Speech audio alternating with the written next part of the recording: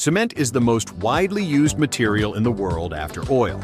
Every day, thousands of tons of this powerful material are produced to build buildings, roads, bridges, and basically all cities. And cement is the glue that holds all the structures of the world together.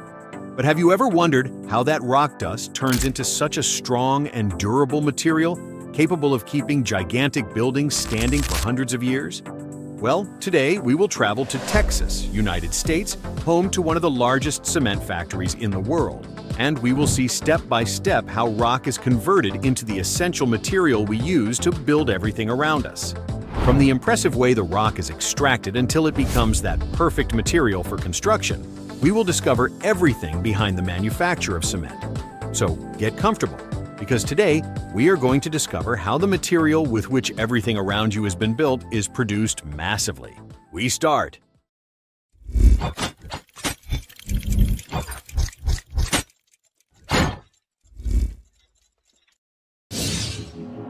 Step number 1. Extraction of raw material. The manufacture of cement begins long before we see that gray powder in the stores. Everything starts in the large quarries, where the key rocks are extracted: limestone, clay, and gypsum, essential for the creation of cement. The process to extract these rocks is really impressive. Explosives are used. Yes, you heard right. Large drilling machines excavate the rock formations, creating holes where controlled loads of explosives are placed. These loads are carefully inserted into the holes and then sealed with gravel to make sure that the explosion is concentrated in the right place. When the explosives are detonated, the force of the explosion is so great that it fragments the huge rocks into much smaller and easier to handle pieces. The key here is to divide the rocks without causing unnecessary damage, obtaining only the material necessary for the next process. Imagine witnessing one of these impressive explosions and seeing how, in a matter of seconds, large blocks of rock are fragmented into smaller pieces. These fragments, now much more manageable, are quickly loaded into huge trucks that transport them to the plant, where their transformation process will begin. Let's go to the factory. Step number 2. Crushing and grinding. Once tons of rock have arrived at the factory, the next step is to crush them. In large crushers, the stones are broken into even smaller pieces, reducing them to a thick dust. But that is not all. After fragmentation, the material goes through a new grinding process to make it even finer. The rocks are subjected to such an impressive pressure that they become a fine powder, almost like flour. This powder is the basis of what later will become cement. To achieve the appropriate fineness, ball mills are used, huge rotating devices that, at high speed, grind the material until it reaches the perfect size for the next production phase. The most surprising thing is that in a cement plant, thousands of tons of rock can be crushed and ground per day, making this process one of the most intensive and fundamental of the entire production. Did you know that grinding is one of the longest and most crucial processes in the manufacture of cement? The finer the powder, the better it mixes, which ultimately results in better quality cement. This step, despite seeming simple, is an industrial challenge. And when the dust is ready, the next step in its transformation is about to begin. Let's see what happens now. Step number 3. Mixing and homogenization. Once we have the crushed and ground rock powder, the next big challenge is to mix it perfectly. Limestone, clay, gypsum, and other additives must be combined precisely so that the cement has a uniform consistency and quality throughout the process. Why is this so important? If the mixture is not homogeneous, some areas of the cement may be weaker than others, compromising the durability of the constructions. Imagine that the mixture is not correct, and when building a building, the cement does not meet the standards. It would be a catastrophe. The building could easily collapse, endangering lives and property. How is this perfect mix achieved? The answer is in the machines. Large engines and giant silos come into action, moving and mixing the materials at high speed inside huge cubicles, ensuring that all the ingredients are evenly distributed. It's like a perfect dance between limestone, clay, and gypsum, where each particle is integrated with the others until the mixture is completely homogeneous.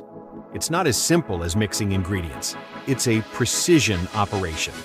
Each grain of limestone and clay must be exactly in its place, because a small error could affect the quality of the cement as a whole.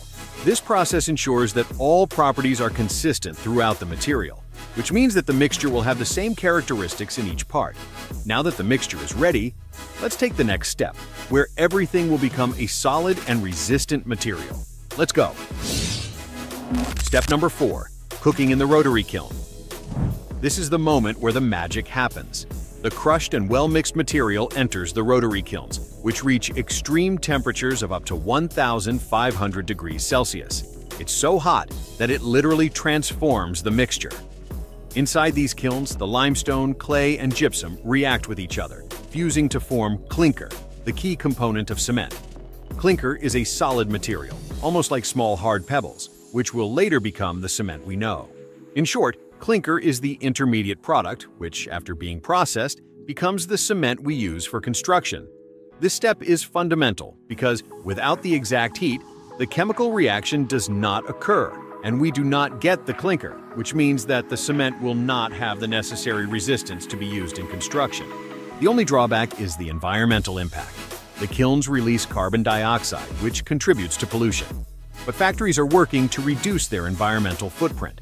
Once the clinker is formed, it is cooled quickly to preserve its properties. Now, yes, what follows is to turn it into that fine powder that we use as cement. Let's go to the next step. Step number 5, grinding of clinker and additives.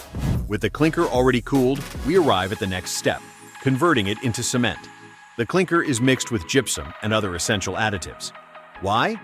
These additives are fundamental to control the setting time of the cement, which means that they will affect how long it takes to dry and how much it endures over time.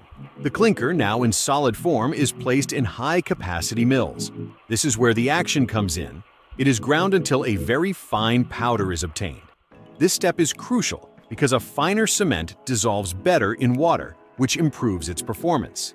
The impressive thing about this phase is that, being finer, the cement has more consistent properties and is stronger. So, the better the grinding, the more efficient the cement will be to last over time.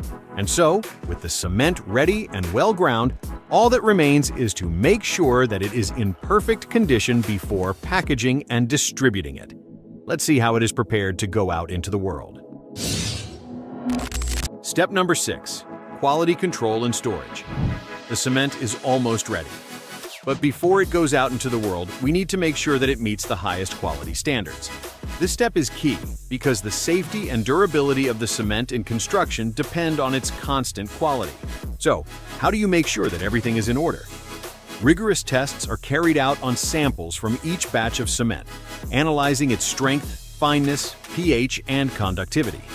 A common example is the compression test, where a sample of cement is placed in a press to measure how much pressure it can withstand before breaking. The technicians verify that everything is perfectly balanced, because a defective cement could compromise the safety of any construction, and that is something that we cannot allow. Once the cement passes all the tests and its quality is certified, it is stored in large silos or bags to keep it in optimal conditions until its distribution. These silos protect the cement from moisture and other factors that could alter its properties. And with the quality cement approved and ready, we are one step away from its distribution. Ready to see how it is taken to the end user? Let's go to the next step. Step number 7, distribution and end use. Finally, the cement is ready to do its magic in the real world. Once approved in the factory, the cement is transported by trucks or ships to the places where it will be used: the construction companies, the construction projects, or the stores where consumers buy it. Imagine this. Every day, factories produce tons of cement, and distribution is vital to supply the construction industry worldwide. The process does not end there. Once it arrives at the workplace, the cement is mixed with water and other materials such as sand and gravel to form concrete, which is the material we use to build practically everything around us: buildings, bridges, roads, and much more. It's impressive to think about everything involved in making cement, isn't it? From the rocks in the mountains to the skyscrapers and roads that fill our cities, every bag of cement has gone through a long process of extraction, transformation, and quality control, ensuring that every construction is safe and durable. The next time you see a building, a bridge, or even a road, think about everything that has happened for that cement to become what it is today. To finish, tell me, have you ever worked in construction? Did you know everything involved in making cement? Leave your answer in the comments, and if this video has surprised you, don't forget to like and subscribe to learn more fascinating manufacturing processes.